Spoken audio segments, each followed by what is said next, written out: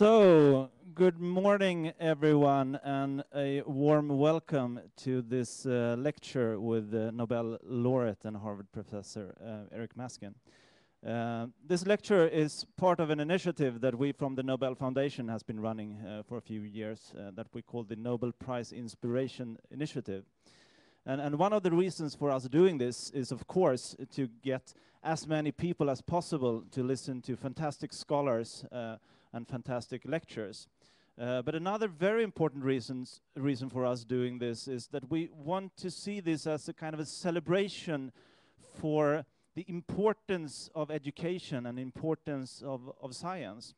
And that is something that we find extremely important to try to do whatever we can do to promote that idea. And the way we have gotten to know the FGV during the last couple of days, we really feel that we share the same values with the FGV. So we from Nobel are very grateful and happy to do this in partnership with FGV. We would also like to thank a few Swedish companies that has made this initiative possible.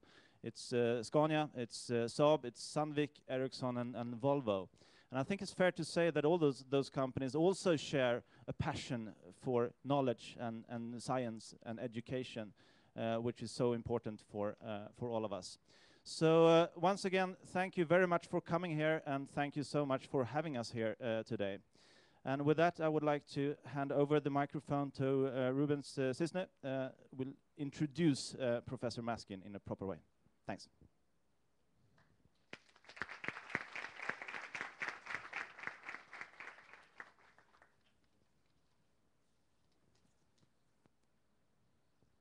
Thank you very much. Thank you to all the sponsors, to Professor Maskin, to the Academy, to the Nobel Foundation.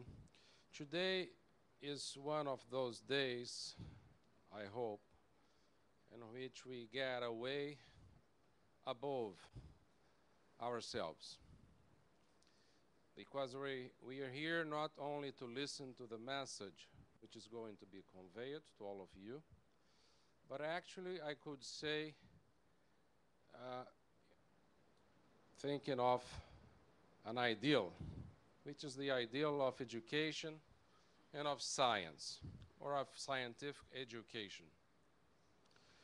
It's a matter of great privilege for us to establish, as I said, not only the message that's going to be passed to all of you regarding mechanism design, but to be hosting this type of ritual, a ritual which has as its main purposes to disseminate how important it is for our city, for our state, for all of us in academia, those who are not in academia as well, and for our country, and for the world as a whole, to understand that we have to think but observe the facts and how they fit to the things that we have pre-thought. Yesterday we talked about globalization, but from a different perspective. We talked from the perspective of income inequality. Today, in this talk about mechanism design, one of the things that I think we should be aware is that, for sure, this, which is called the engineering of economics, is going to be, in my view, of utmost importance in the years to come. And that is because of globalization. Sometime apart from now, I don't know if in 20, 40 or 240 years, we are going to have to rely very much on a mechanism to do something that is going to be decisive for us. Convincing sovereign nations And this convincing process will have foreign nations as well, by nations that somehow are not to be convinced of doing things by force, but by persuasion and negotiation. So upon that is certainly to depend our natural equilibrium planet. And I think mechanism design is going to be a great contribution from social sciences to solve problems of sovereign nations having to convince more and more sovereign nations about things which have to be done. We'll have to come up with devices that allow these negotiations to be very fruitful. And this is, I think, it's going to be one of the most important, among several others that Professor Maskin is going to talk about today, of mechanism design. Said that, let me make the formal introduction of Professor Eric Maskin. Professor Eric Maskin is an Adams University professor at the University of Harvard.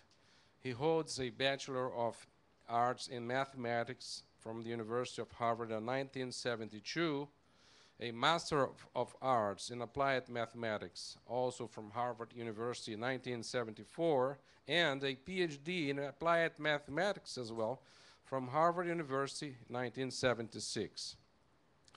He has had several academic positions through his academic life, is nowadays a visiting professor at the Hong Kong University of Science and Technology as of 2010, and also, as I said, the Adams University professor at Harvard University. He holds several fellowships, grants, and awards, honorary degrees as well, honorary professorships, for instance, at the Tsinghua University in 2007, St. Petersburg University of Management and Economics in 2012, among several other distinctions. He is a member also of the National Academy of Science of the British Academy of Sciences, National Academy of the United States, the American Academy of Arts and Sciences, the Spanish Academy, fellow from the Econometric Society since 1981, and also a member and a fellow of the European Economic Association. So let me brief and pass the floor to Professor Eric Maskin. Please.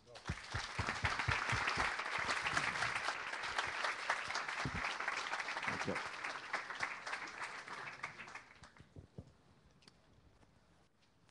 Thank you so much, Rubens, for that lovely introduction.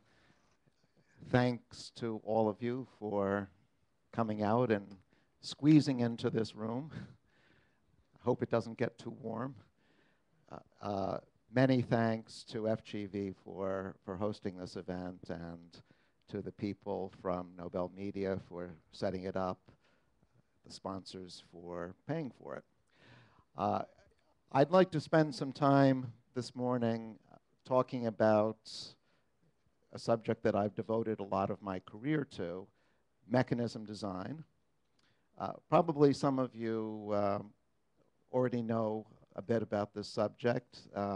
Rubens told me that there are some really pretty advanced students here, but I'm not going to assume that you know anything about the subject.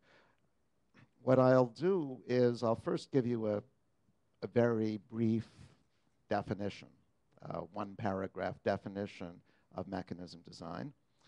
But if you're anything like me, formal definitions don't really mean very much. They're a little bit too abstract to be useful. So almost immediately, I'm going to go to a set of examples where you will see in rather concrete terms what mechanism design is, what it's trying to accomplish. And I hope that through the examples, you will appreciate what I've been doing most of my career. But let me start with the definition. And as Ruben suggested, there is a close tie, in my view, between mechanism design and engineering.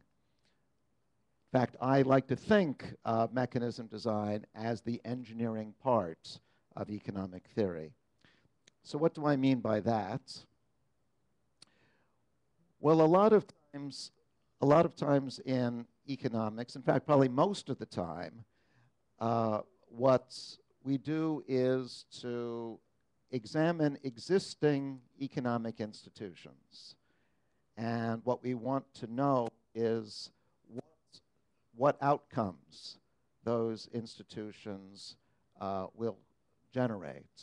We try to predict the outcomes, or we look back on outcomes that have already happened, and we try to explain those outcomes. And this is a very important part of economics. I think it's about 90% of what most economists do. It's called the positive or predictive part of the subject. But what I like to do is just the opposite. In mechanism design, we reverse the direction. That is, we start with the outcomes. We first say, these are the outcomes we would like to have. Those are our goals. And then we work backwards to try to figure out if we could design institutions, mechanisms, that would achieve the outcomes that we would like to achieve. And if that's possible to do, we want to know what form those institutions or mechanisms might take.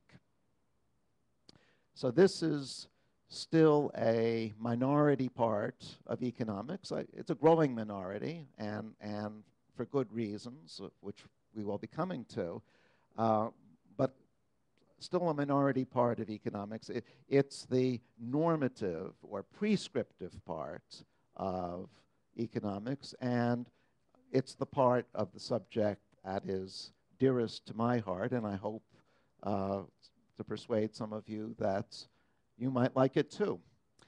So without further ado, let me go to the first example. And it's an example which you might not think of as the most important issue in the world, but it's an example which is probably familiar to you from your own home experience. I think most people have faced the problem I'm about to talk about in their own family. Here's the problem. Let's imagine that you're a parent, a mother, and you have a cake that you want to divide between your two children, Alice and Bob. And your goal in dividing this cake is that each child should be happy with the piece that he or she has got. That means that Bob should think that he's got at least half the cake, and Alice should think that she's got at least half the cake. And if the mother achieves this goal, we'll say that we have a fair division of the cake. Well, if your family is anything like mine, it is absolutely disastrous if you don't achieve a fair division. So again, this may not be regarded as the most important problem in the world, but it may be the most important problem for the family. So how does the mother accomplish this? Well, if the mother is confident that she knows how the kids view the cake, that they view the cake the same way that she does, then there's a very simple way of getting to a fair division. What the mother can do is take a knife and cut the cake exactly in half, in her view, and give each kid half the cake. And because the kids see the cake the same way that the mother does, each child realizes that he or she has half the cake, and that's the end of the story. That solves the problem. The trouble, of course, is that children almost never see things the way their parents do. So what if Bob sees the cake differently from his mother? Well, this is probably the likely scenario. She thinks she's cut it exactly in half, but he thinks Alice's piece is bigger. In fact, it's entirely possible that that Bob thinks Alice's piece is bigger and that Alice thinks Bob's piece is bigger. There's no reason why that can't happen at the same time. In fact, it usually does happen at the same time. So here's the problem. The mother wants to achieve a fair division, but she doesn't have enough information to do this. She in effect doesn't know what division is fair because she doesn't know how the children see the cake. And so the mechanism design problem is, despite not having this critical information, is it possible for her to design a mechanism, a procedure that will result in a fair division, even though she doesn't know what's fair herself? Well, it turns out that this problem is very old. It's literally thousands of years old. It's described in the Bible. It's described in the Old Testament, not in terms of cake, but there's a passage where Lot and Abraham are discussing the division of grazing land between them, and they want a fair division of the grazing land. So it's equivalent to the cake problem. And just as the Bible states the problem, it also provides a beautiful solution. I'll tell you what the solution is. It's extremely simple. It's the sort of thing that if you didn't already know it, you would say, that I should have seen that already. But it's extremely clever. So simplicity can sometimes disguise a great deal of ingenuity. And here's how to solve the problem. Perhaps you have done this in your own family. One of the children, Bob, say, should cut the cake. So Bob cuts the cake in two, and then the other child, Alice, chooses which piece she takes for herself. So I claim that this mechanism solves the problem. And why does it work? It works because when Bob is cutting the cake, he has a strong incentive to divide it so that in his eyes, the two pieces are exactly equal. Why? Because if one of them is bigger, he knows Alice is going to take that one. She gets to choose, and he'll be stuck with a smaller one. So he will try to cut the cake so that whichever piece Alice takes, he's happy with the other one. So Bob will be happy, and Alice will be happy because she gets to choose her favorite piece. And so the mechanism works. Very, very simple, but as I said, quite devilishly clever. And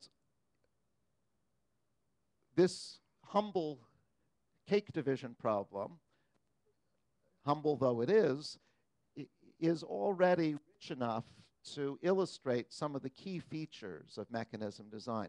So as I've emphasized, the mechanism designer, who is the mother in this case, doesn't have enough information to know in advance what outcomes are optimal. She doesn't know what outcomes are fair.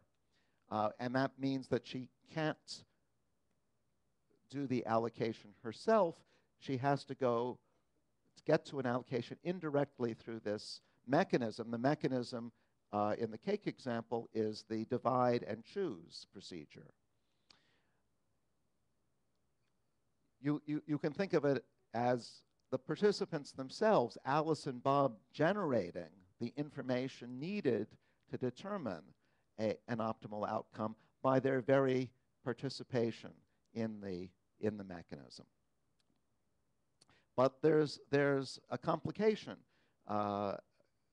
when it comes to mechanism design.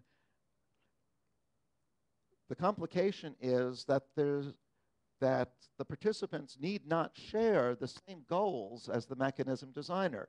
In this case, the mechanism designer wanted a fair division. Bob and Alice don't care about a fair division. They just want more cake. So their objectives are not necessarily the same as the mother.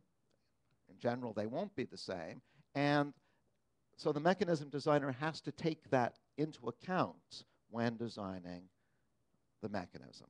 So very simple story, cake division, but it's already sufficiently rich to illustrate some of the important themes of mechanism design. In particular, to use the jargon of mechanism design, the mechanism has to be incentive compatible. It has to be compatible with Alice and Bob's objectives.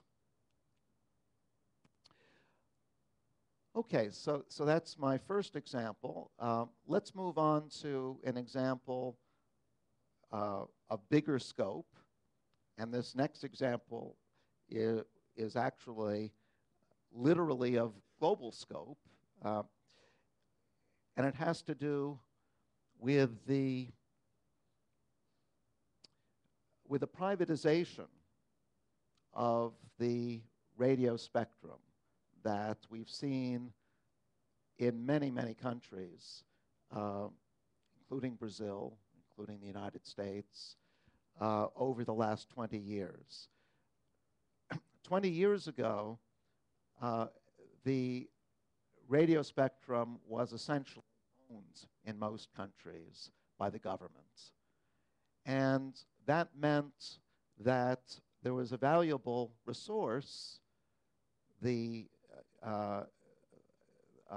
right to transmit on these radio frequencies, going more or less to waste. I mean, of course, radio frequencies were used for radio and TV, a few other police communication, but by and large, most of it was just sitting there unused. And governments recognized that this was an inefficient state of affairs, and they decided to privatize. In other words, to start transferring the right to broadcast on different bands of radio frequencies to the private sector, to telecom companies who would make more efficient use of this spectrum. And that's exactly what they did. And that privatization made possible a communications revolution. The mobile phones, the smartphones, the satellite TV, all of the modern miracles that we enjoy today were made possible by this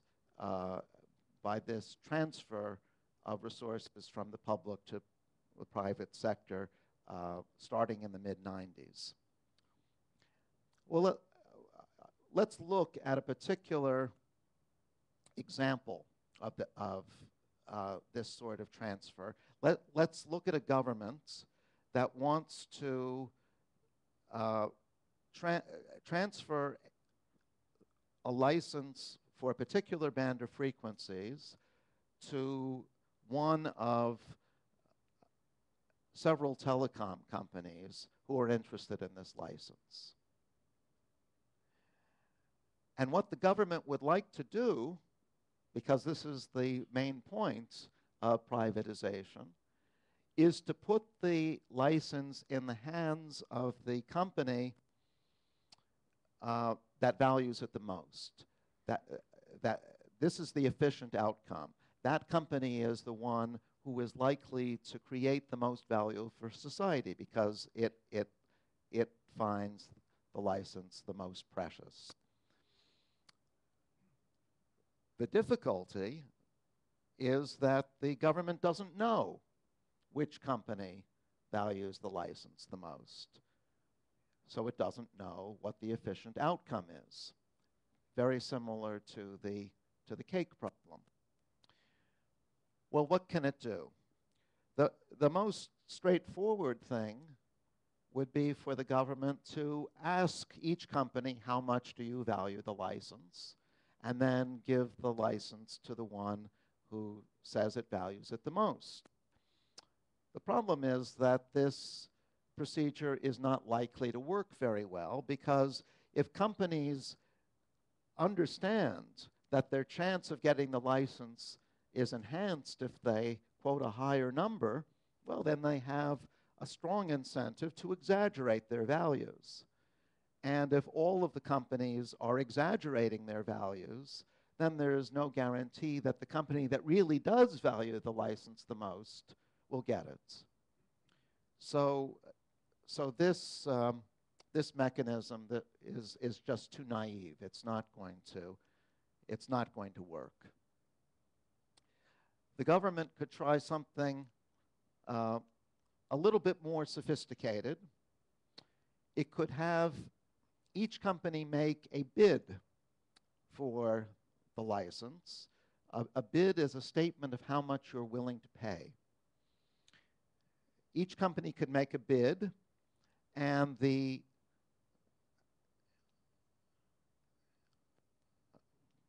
we go. And the license can be awarded to the high bidder.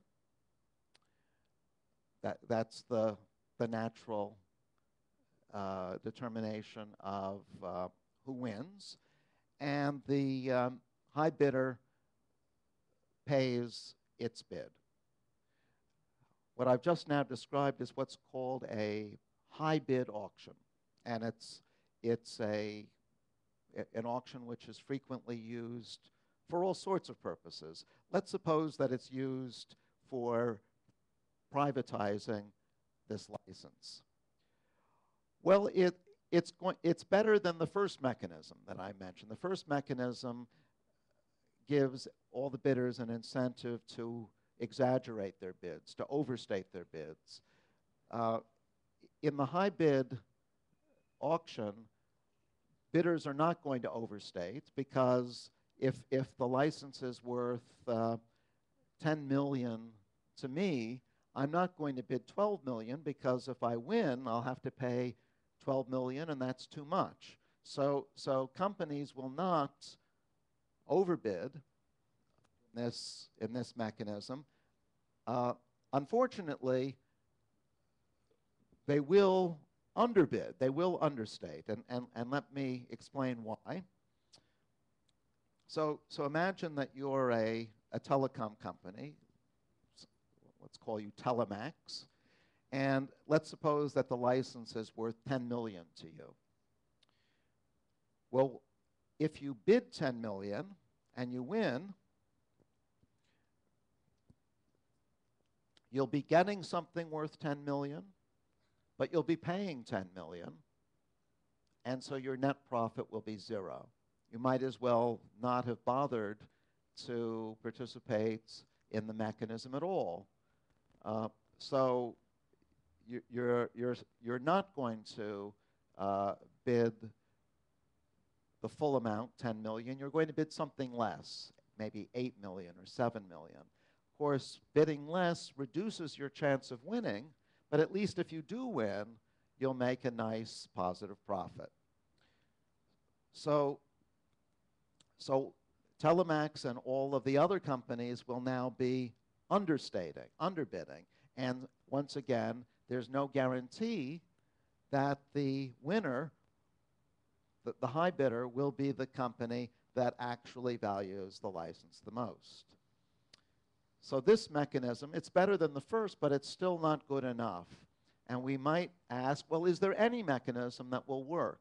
Is there any mechanism that strikes exactly the right balance between overstatement and understatement?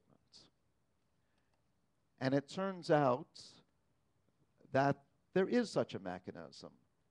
It was discovered, it's not thousands of years old, it was actually discovered about 50 years ago by the American economist William Vickrey. And for that reason, it's sometimes called the Vickrey mechanism. As you'll see, it's extremely simple, but extraordinarily clever. I think it's even more clever than the divide and choose method. And here's how it works. It looks a lot like the mechanism I just showed you. It looks a lot like the high bid auction, but there's a twist.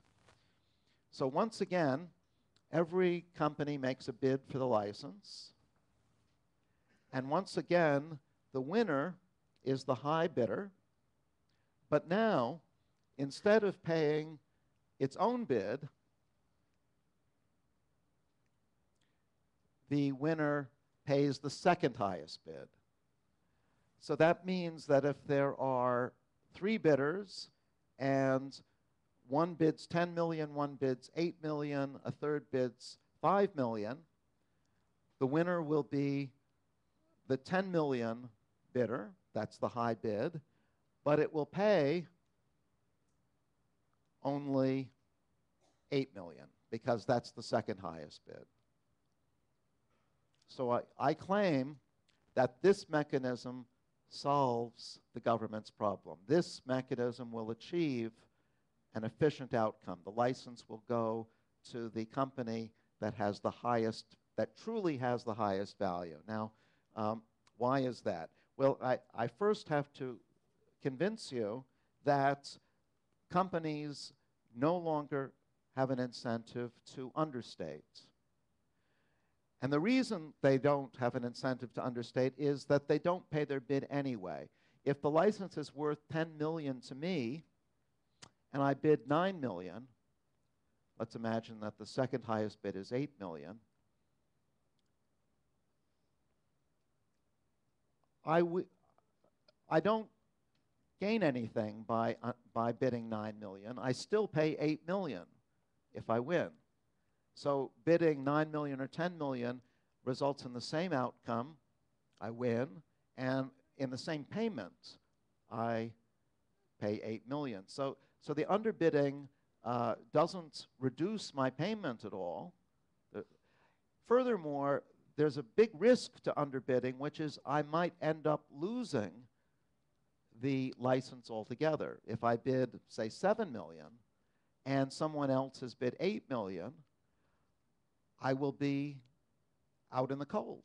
I'll lose the license altogether, and I'll be kicking myself because if I had only bid 10 million, what it's really worth to me, I would have won, and I would have had a nice 2 million profit, 10 million minus 8 million.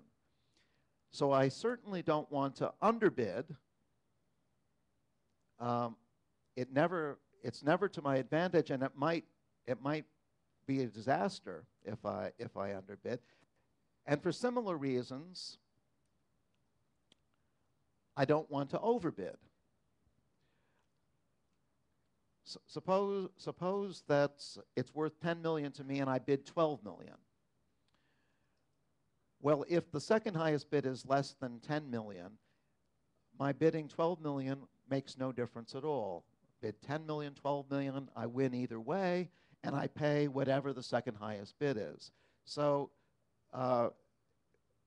overbidding has no consequence if the second highest bid is below my true value. But suppose that somebody else has bid 11 million. Well, now, by having bid 12 million, I will win, but I don't want to win because I have to pay 11 million, and that's too much. The license is only worth 10 million to me. So if I overbid, I run the risk of overpaying. So I don't want to overbid. We already saw that I don't want to underbid. The optimal strategy for a company in this mechanism is to bid exactly what the license is worth to me. I don't want to overstate, I don't want to understate. But if every company is bidding exactly what the license is worth to it, the winner will indeed be the company with the highest value. And that's what the government wanted to accomplish in the first place.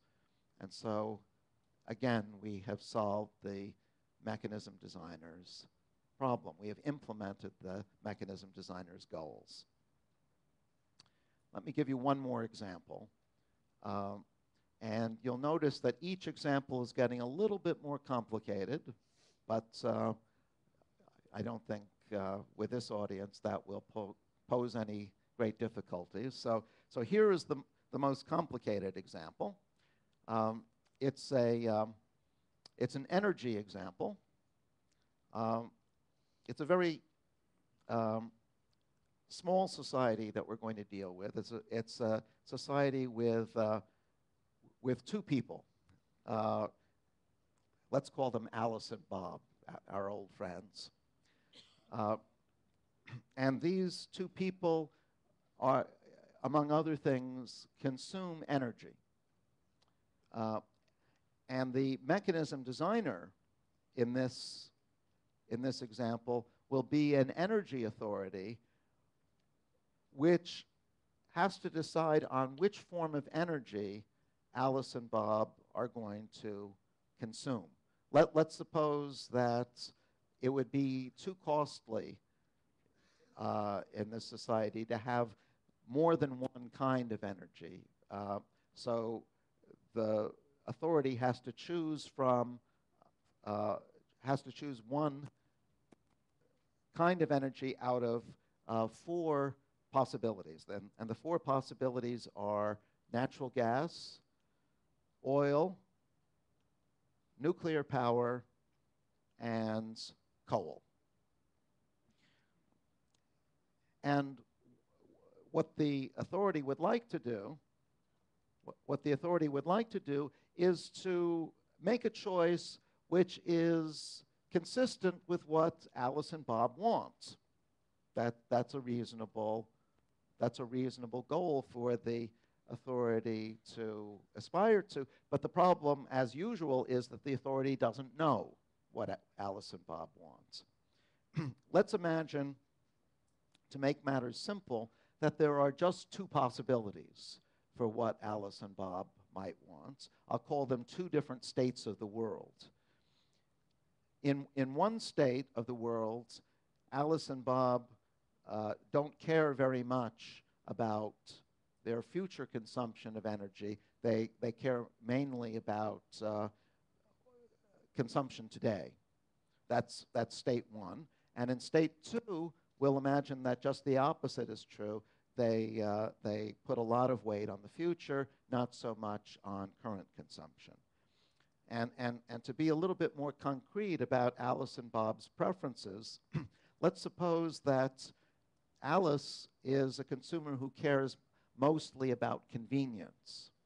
So in state one, if state one is the actual state, so she's putting most of her weight on current consumption, she likes gas the most. That's the easiest to use, and then oil, and then coal, and nuclear power is down at the bottom because nuclear power is extremely cumbersome to use. I mean, imagine trying to drive your car using nuclear power. Under current technology, that wouldn't be so easy.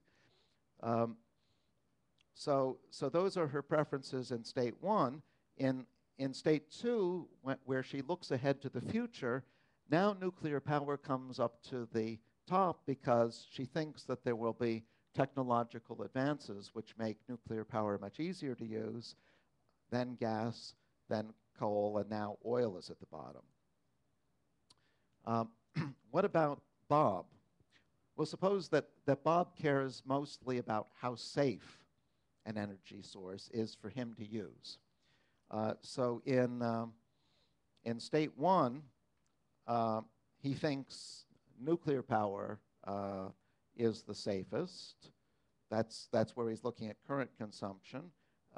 Then oil, then coal, and he puts gas down at the bottom because he's afraid that his gas oven might blow up.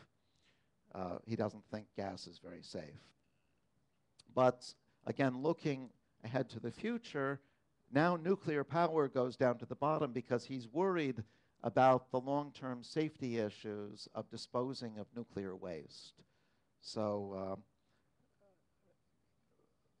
Alice and Bob have different preferences depending on what the actual state of the world is, state one or state two. And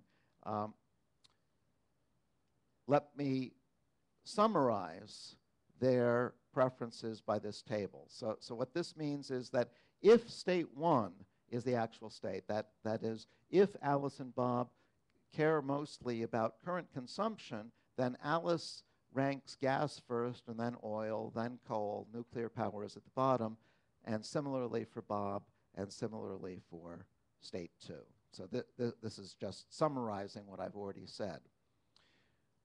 Now, the Energy Authority, as I would like to choose a form of energy which reflects what Alice and Bob want. Of course, Alice and Bob want different things. They don't have the same preferences. And so that means that the authority is going to have to make some compromise between Alice's preferences and Bob's preferences. What is a good compromise in state one? Well, gas is not a good compromise in state one because although Alice likes gas a lot, Bob hates gas. Gas is all the way down at the bottom. And nuclear power is not a good compromise because Bob likes nuclear best, but Alice doesn't like nuclear power at all. And coal's not a good compromise because both Alice and Bob prefer oil to coal. Alice prefers oil to coal. Bob prefers oil to coal. So that suggests that it's reasonable for the Energy Authority to have oil as its optimum, assuming that state one is true. And for very similar reasons, I'm not going to go through the details, but the logic is exactly the same. Gas is the best compromise between Alice and Bob's preferences in state two. So the authority wants to choose oil in state one, gas in state two, but the difficulty is that the authority doesn't know what the state is. Alice and Bob know what the state is, but the authority doesn't. So what can the authority do? Well, again, the simplest thing, the most obvious thing would be for the authority to ask Alice and Bob what the state is.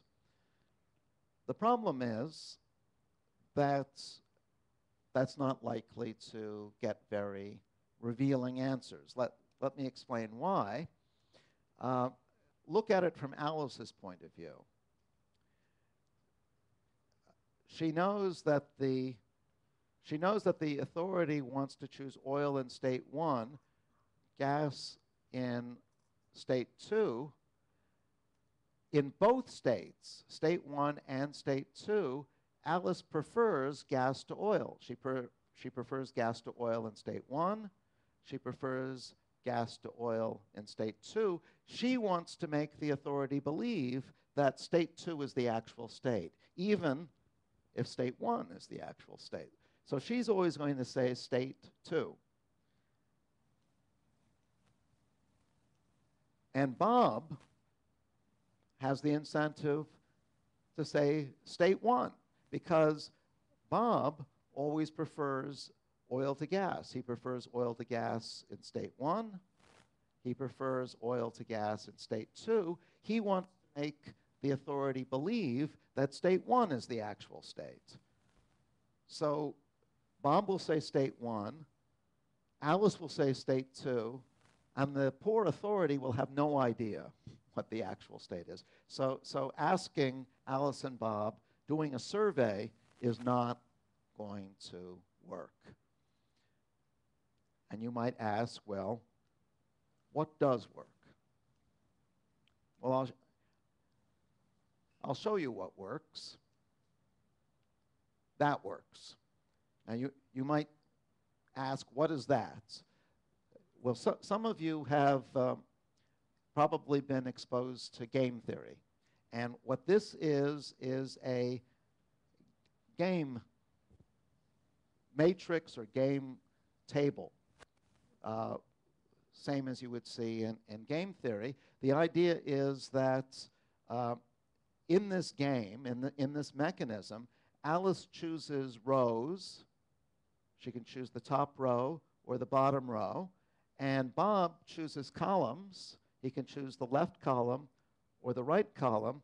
And then the outcome is just the intersection of their choices. So if Alice chooses the bottom row and Bob chooses the left column, the outcome is nuclear power. Well, suppose that the authority has Alice and Bob play this game, play this mechanism. What will happen? Well, what will happen will depend on which is the actual state. Now remember, Alice and Bob know what the state is. The authority doesn't. Let's suppose that state one is the actual state. What will Alice and Bob do? Well, let's first look at it from Alice's point of view. If Alice predicts that Bob is going to choose the left column, then she wants to choose the top row, because if she chooses the top row, she gets oil. If she chooses the bottom row, she gets nuclear power. And notice that in state one, which is the state we're talking about, Alice prefers oil to nuclear power. So if she thinks Bob is going to go left, she will choose the top row. Furthermore, Bob will indeed have a strong incentive to choose the left column. Actually, that holds regardless of what he thinks Alice is going to do. Notice that if he thinks Alice is going to choose the top row, he's better off going left because he gets oil rather than coal. And notice that Bob prefers oil to coal in state one. But even if he thinks that Alice is going to choose the bottom row, he's better off going left, because if he goes left, he will get nuclear power. If he goes right, he will get gas. And in state one, Bob prefers nuclear power to gas. So this analysis tells us that we can expect, the mechanism designer can expect, that in state one, Alice will choose the top row and Bob will choose the left column. And notice that when that happens, the outcome is oil, which is exactly what the authority wanted to happen in state one. To use the language of game theory, Alice choosing top, Bob playing left, is a Nash equilibrium. A Nash equilibrium is a configuration of strategies where each player, Bob and Alice, are maximizing their preferences given what the other player is doing. Nash equilibrium, for those of you who don't know game theory, is named after John Nash, who was the first person to generally formulate this concept. You may have heard about him because he's the hero of the movie A Beautiful Mind. Many of you may have seen that. The reason that movie was made was because Nash became famous for his scientific work, and he also had great personal difficulties in his life, which he overcame to do that work. But one of his major accomplishments was formulating Nash equilibrium. So we see that in state one, we get the right outcome, the right Nash equilibrium from this mechanism. We get oil. And I'm not going to go through the details for state two. You might like to check them yourselves just to make sure your understanding is okay. But if you go through the same kind of argument I did for state one, you'll see that in state two, there again is a Nash equilibrium in which Alice wants to play the bottom row, and Bob wants to choose the right column, and now the outcome is gas. And gas is exactly what the energy authority, the mechanism designer, wants in state two. So this little mechanism indeed solves the problem. It implements the energy authority's goals. Okay, well, I've shown you three examples. Cake example, telecom example, energy example. I could have shown you many others. You may not be entirely satisfied with my presentation because there's a sense in which I've been acting a little like a magician. That is, there's a problem and I pull a rabbit out of my hat, I pull a mechanism out of my hat, and you have no idea how I found that mechanism in the first place. There's literally an infinity of possible mechanisms that you could use for any of these problems. How did I know what just the right mechanism to use was? If that bothers you, I'm with you. So I admit that this presentation was too much case-oriented. I didn't really show you the general principles for finding mechanisms. You might ask, well, is there a general way of determining whether a mechanism designer's goals are achievable or not? In the three examples, it turned out that the goals were achievable, and I showed you a mechanism for reaching that goal, but not all goals can be attained. I can give you plenty of other examples where we fall short of the goal. We necessarily fall short of the goal we would like to attain. Is there a way of determining when we can achieve a goal, when we can't? And if we can achieve a goal, is there a way of building a mechanism? Is there a recipe we can follow, an algorithm we can follow for constructing that mechanism? Well, the answer to both those questions turns out to be yes. Don't worry, I'm not going to go into the details of why the answer is yes today. It would take a bit too long, but if you want to do some extra reading, you might want to take a look at this old paper of mine in which it's shown quite carefully why the answer to both questions is yes. And it was trying to figure out why the answer was yes that actually pulled me into this field, the field of mechanism design in the first place. I wanted to know those answers, and it was a lot of fun trying to find them. But just to conclude my presentation this morning, let me mention a few problems for the future. As Rubens mentioned it in the introduction, mechanism design is probably going to become even more important in the future. Mechanism design formally has been around now for 50 years or so.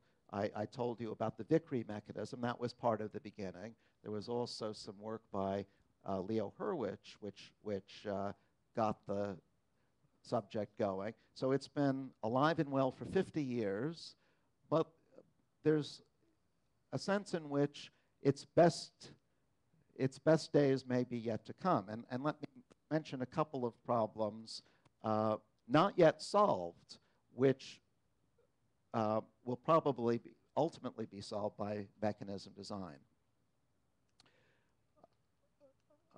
One of them is a biggie, climate change. We're all aware of the climate change issue.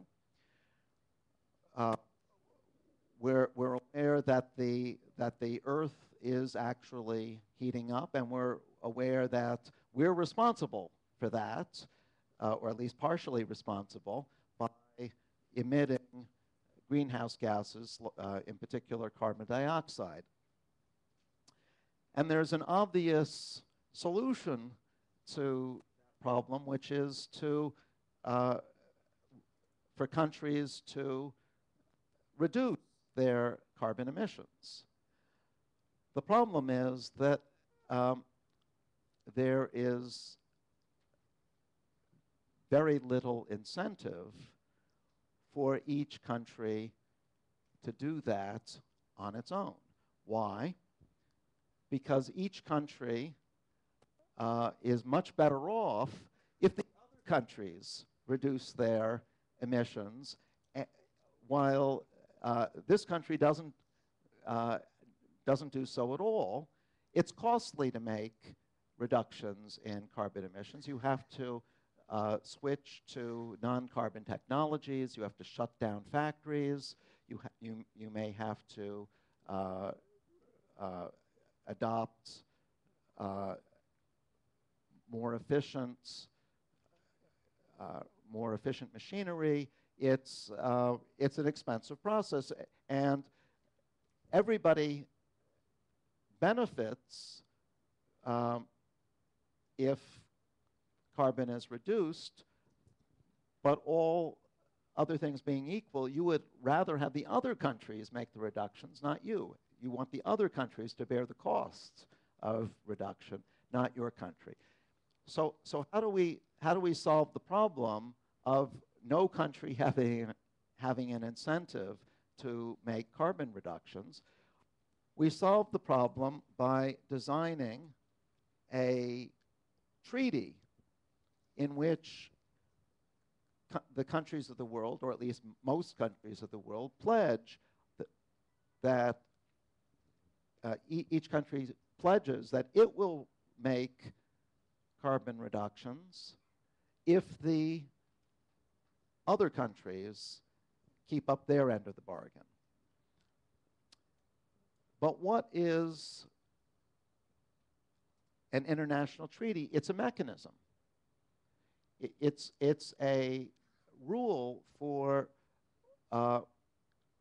what countries do, how much they have to abate emissions, what compensation that perhaps they receive for making these abatements, which countries make abatements first. The treaty is exactly a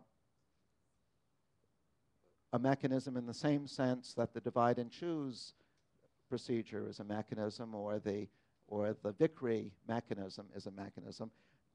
Designing a treaty is an exercise in mechanism design. Now, we don't yet know what that mechanism will be. This is an unsolved problem.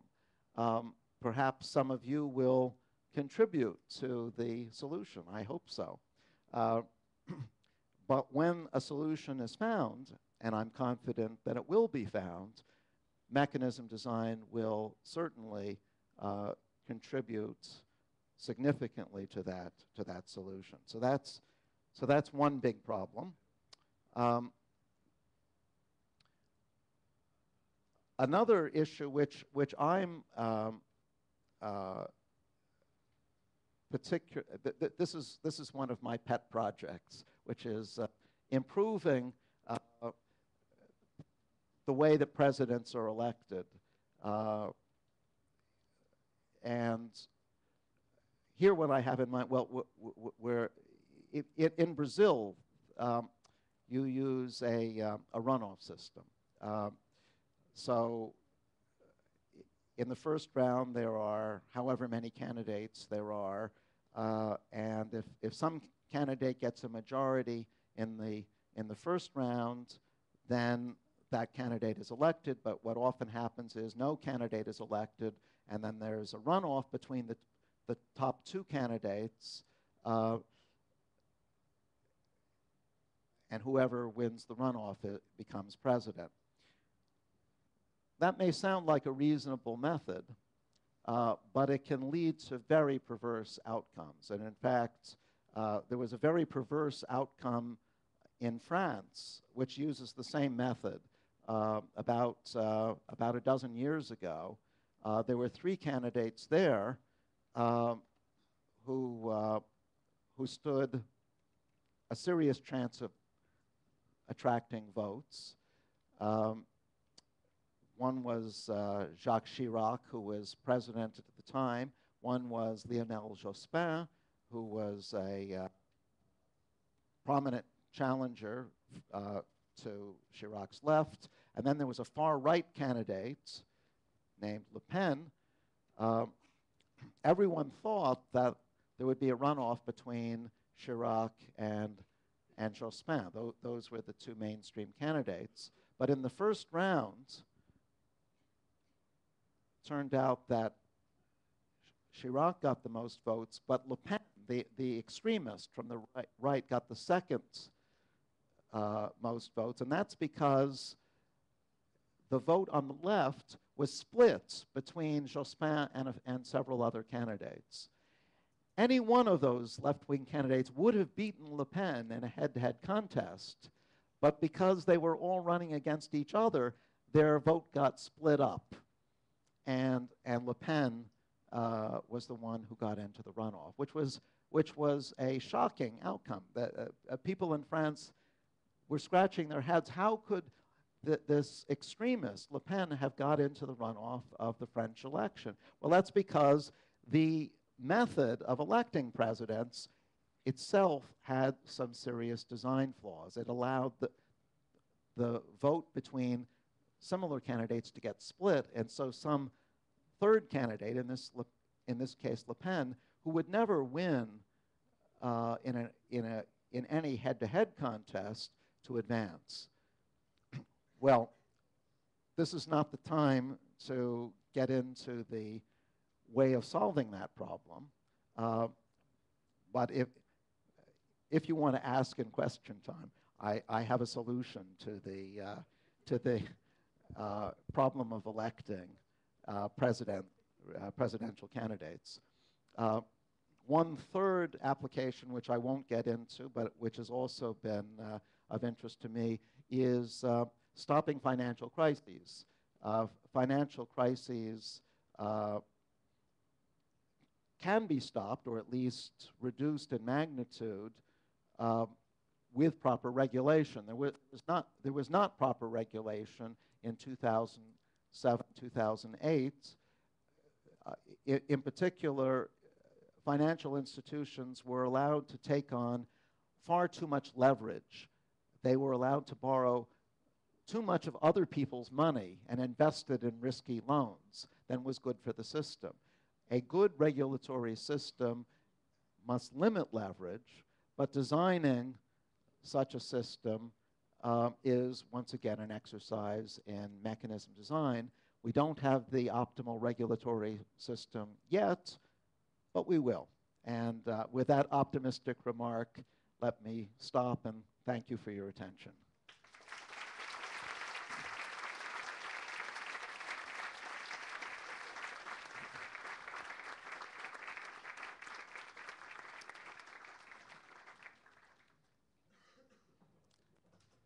And I think we're going to have some Q&A. Shall I sit here? As you wish. Okay. I wonder if I could have some water, please. Oh, there is water. Okay.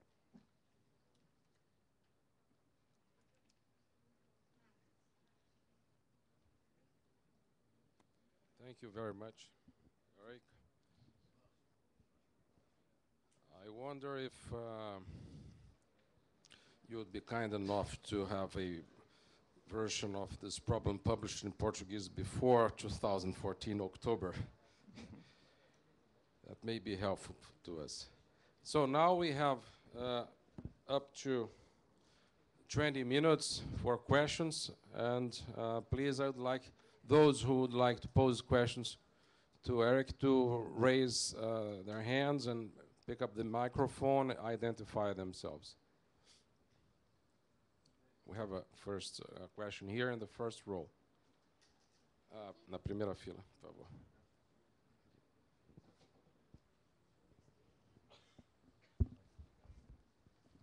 Hello. My name is Sergio Rottenberg, and what I'd like is if Mr. Maskin could, in a few words, tell us a little bit of the subject he didn't come into, you know, how to get to the mechanism designed to work. If it's possible, in a few words.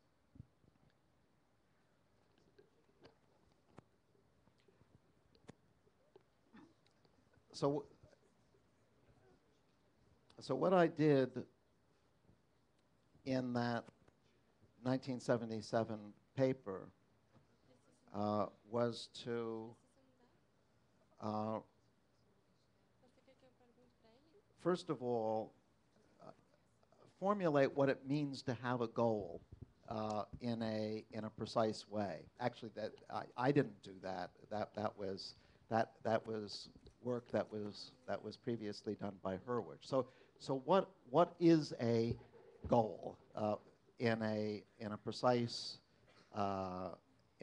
sense? It can be expressed mathematically. It's a function which takes states of the world into outcomes. So for a state of the world describes the preferences that people have. Different states of the world correspond to different preferences that those people could have. And for each state of the world, the function singles out the outcome which is optimal in that state. So in the energy example, there were two states of the world, and in one state, gas was optimal, and in the other state, oil was optimal. And so the function that the mechanism designer wanted to implement. Is this working? Yes. The function that the mechanism designer wanted to implement mapped state 1 into oil and state 2 into gas. So what I did was to first identify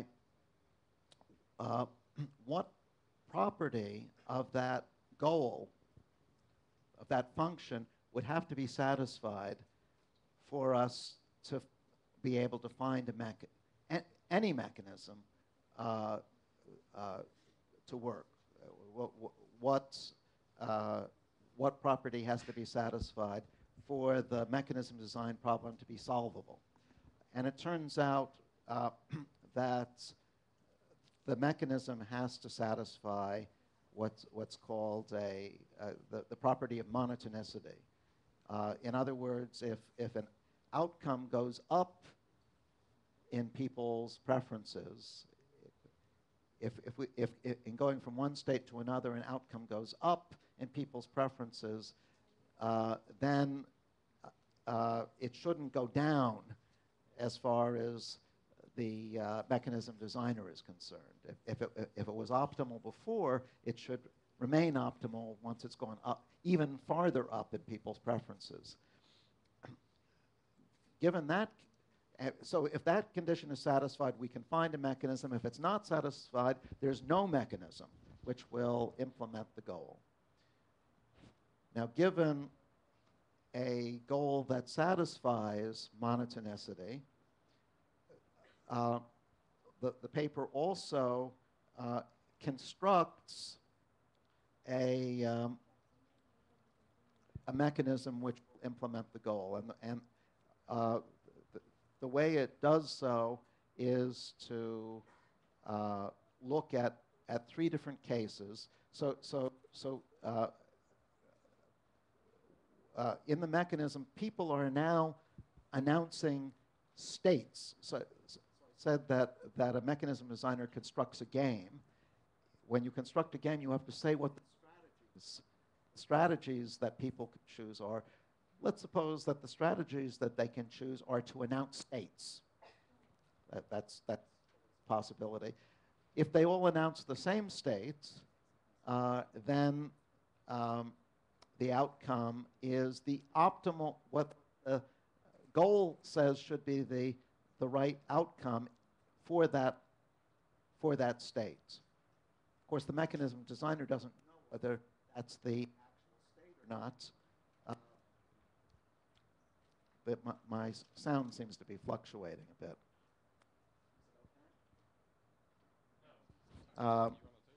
Maybe I should switch to a mic. Or take.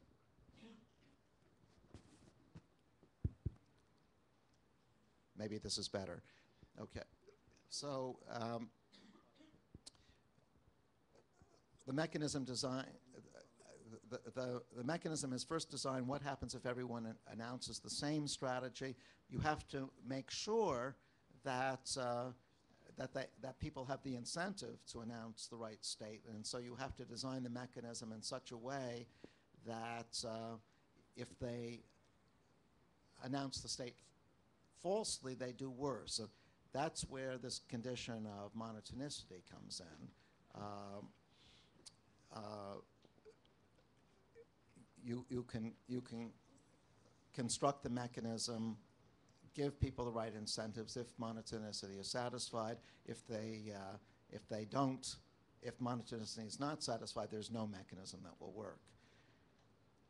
Okay, so maybe I've already exhausted the audience's attention on that point, but I hope that at least gives you a flavor of how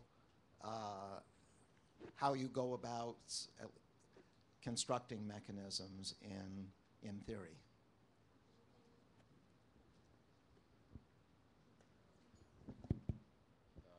There was somebody else. Professor Maskin, thank you very much. The talk was very interesting, and I am really impressed in the social impact this can have. I am Eduardo Gomes Soto. I'm a medicine doctor. I'm a physician. I come from the pharmaceutical industry, and I am a student in the executive master in business administration. The point I would like to ask you is, concerning your second example, it's really interesting to have a more fair way to know which company is going to sell drugs for the government, for instance, or which are going to be partners in government initiatives on health care and etc. The point of getting the bids higher is quite clear, but the point about not going too low or damping them is not so clear, because in my view, if the market